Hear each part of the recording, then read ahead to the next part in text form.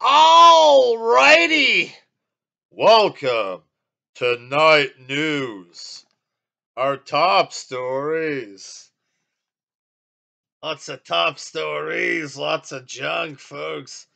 Drake Maverick back in WWE, folks. He's working backstage and creative or whatever. One of the big headlines for this today, X released in all cap. WWE star returns instead of just writing Drake Maverick returns or whatever. Former release WWE victim returns. And the narrative there, McMahon released wrestlers. He released PayPal.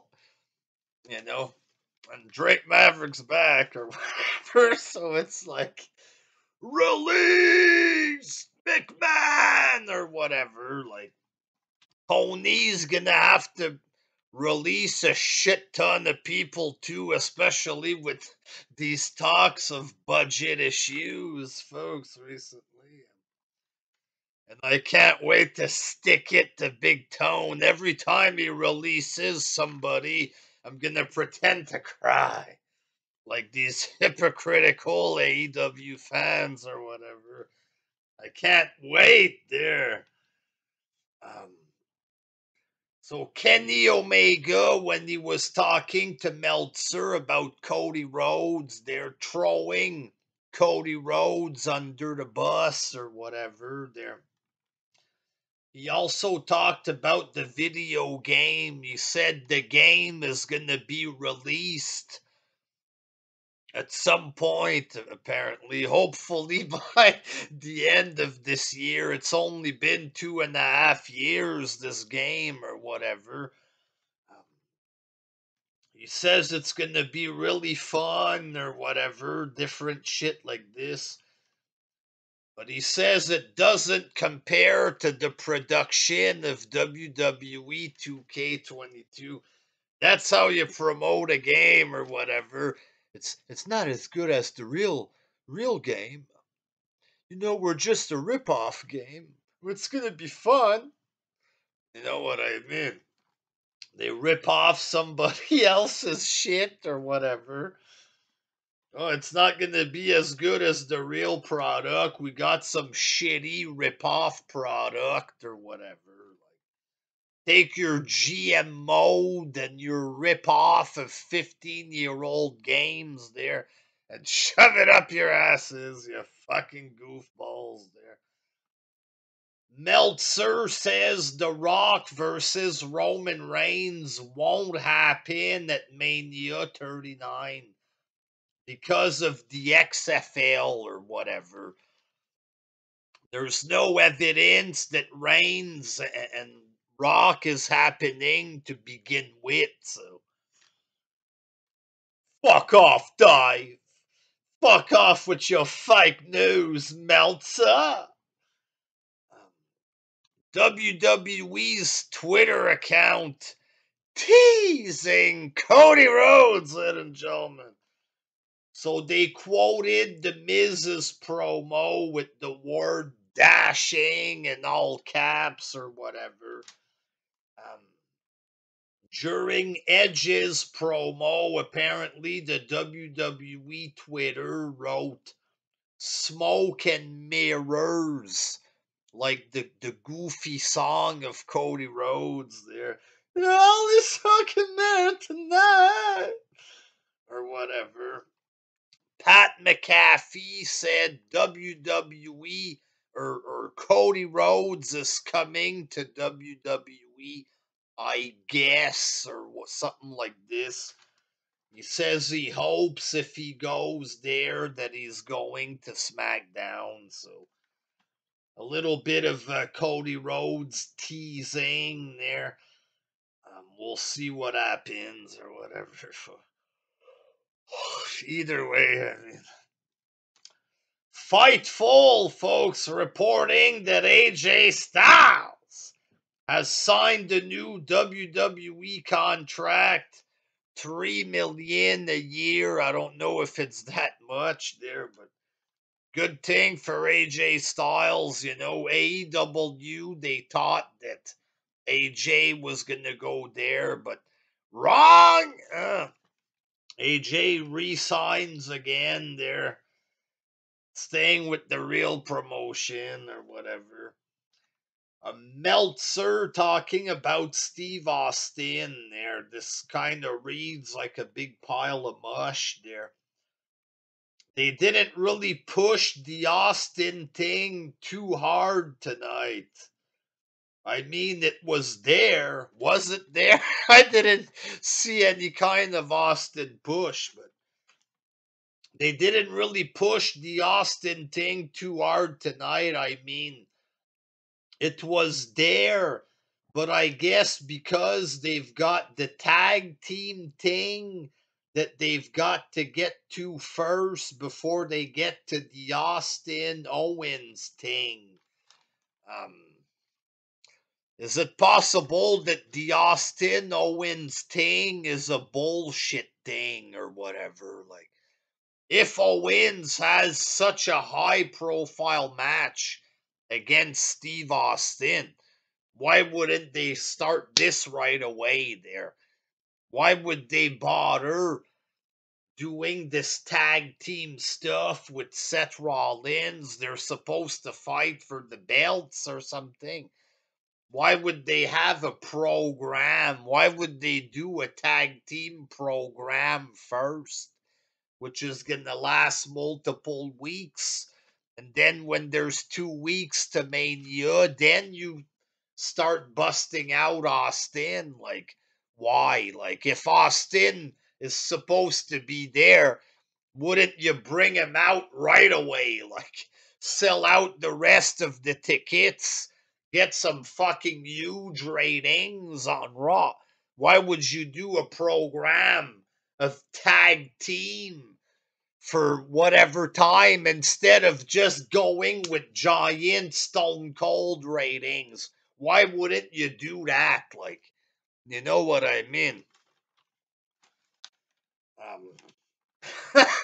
I have no faith in this Steve Austin shit. I'd love if it was real once again, but you know what? It was there. Where was it there? Where did they talk about Stone Cold fighting Kevin Owens? It's a tag team match with Randy Orton, and it's a tag team program. Why would they do this? Why bother when you can bring in Austin and double the ratings on Raw like that?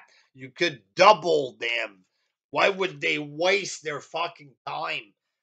You know, we'll see, folks. We'll see what happens there.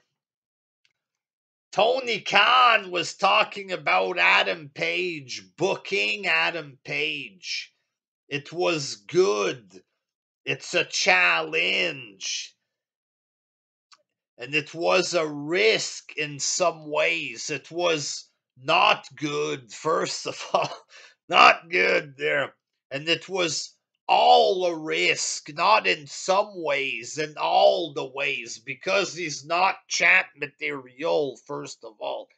He's not viewed as a star. He's not built up properly. The guy, they gave him a bunch of time off. Oh, we made it work. No, you didn't make it work. You know what I mean? Like, it was a complete risk. The guy's a nobody, for fuck's sakes. Now they're burying him on the show every week with Dan Lambert or whatever. Now he's gonna fight Adam Cole. Who's interested in this? Like, but in other ways, it was absolutely the right thing to do. In which way is it the right thing to do? The guy has no interest in him. Who's talking about Adam Cole? And, nobody. I'm not seeing any headline anywhere. I'm not seeing fuck all about Hangman Page written anywhere. My subscription, Facebook, I go on Twitter. I don't see anybody writing anything about a Hangman Page. This is a fucking fail and a half there. Like, no viewers for this world champion. Like, nobody gives a fuck. It's not the right thing.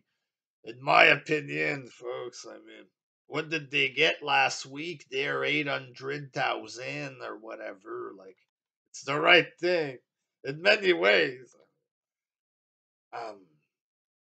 PW Insider, they say Bobby Lashley, he's getting his shoulder checked by doctors in Alabama.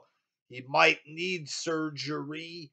If he gets surgery, then you'll have to miss Mania or whatever.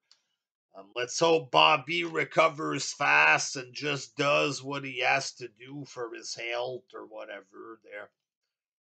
And now, folks, the big viewership there. AEW Rampage for the 18th of February 2022. They got 471,000 viewers, folks. Under 500K. 471,000 viewers. What a fail, ladies and gentlemen. Apparently, this show was called Slam Dunk.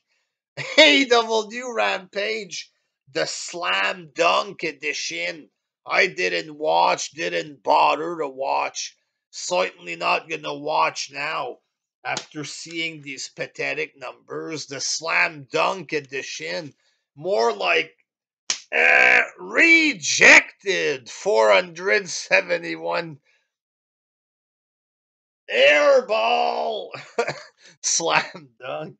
Give me a fucking break. What a fail. Tony Khan hired like 600 people. We have the third hour of wrestling. We're going to have to hire more people. Bring in the Big Show. Mark Henry. 471,000, $1 billion later, folks. Nobody watches the show. You can't pay people to watch this trash there. SmackDown, folks. 2.2 million viewers, ladies and gentlemen. Breaking news.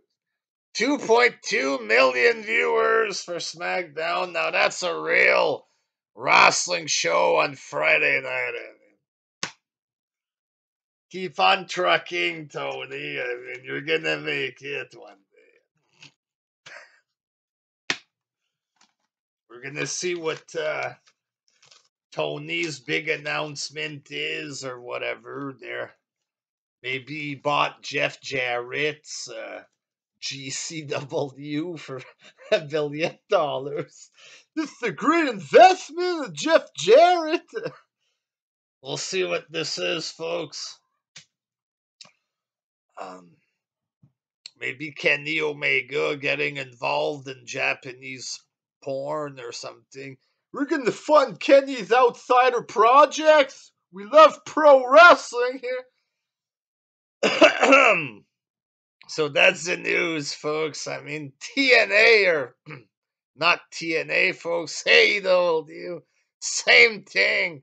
The laughing stock of the wrestling world. Breaking news. AEW fucking sucks. Until next time, stay tuned for more news. Peace, folks.